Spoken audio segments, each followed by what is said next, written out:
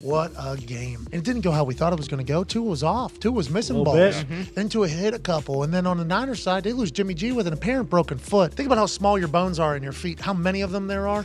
Whenever you see his foot turn sideways, that son of a bitch, you had to assume, that something was going to break in there. That news was confirmed by Florio last night on NBC that he'll be out for the rest of the year. What are they going to do? Trey Lance also out for the rest of the year. The man you spent a number 3 overall pick on instead of getting Mac Jones, which, but you did spend your last pick, Mr. Irrelevant. Mr. Irrelevant 2022 with the 262nd pick in the 2022 NFL Draft, the San Francisco 49ers select Brock Purdy, a quarterback from Iowa State.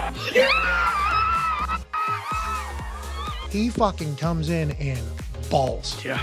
Brock Purdy put on a Purdy show yesterday. Yeah. Remember, this guy's Mr. Irrelevant fucking Brock Purdy playing at Iowa State just a year ago. Now he's being put into the middle of a situation. Biggest game of the day. All right, Dolphins versus Niners, big game. Biggest game, in the middle of it. Take over, how you doing? This dude's moxie is off the charts. Absolutely. He stayed in the pocket on a 3rd and 10. 15 is already opening up his entire arms in his face. He sticks in there and delivers a dime to George Kittle.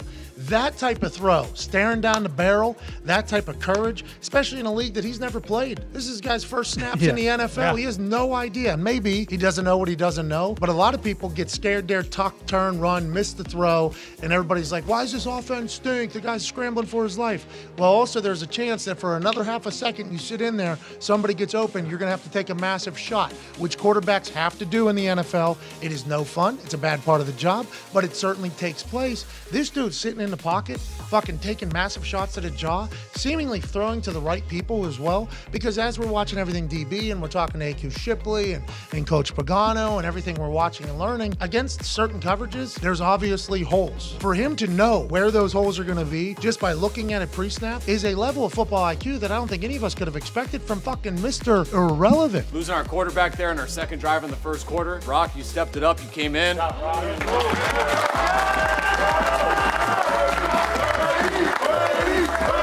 I don't know if you guys know, but it's with mixed emotions, right? We know Jimmy went down, be there with him. All right, you guys know how much he's meant to us. We've got a long way to go here, and we still got everything in front of us. Niners on 3, 1, 2, 3. Niners!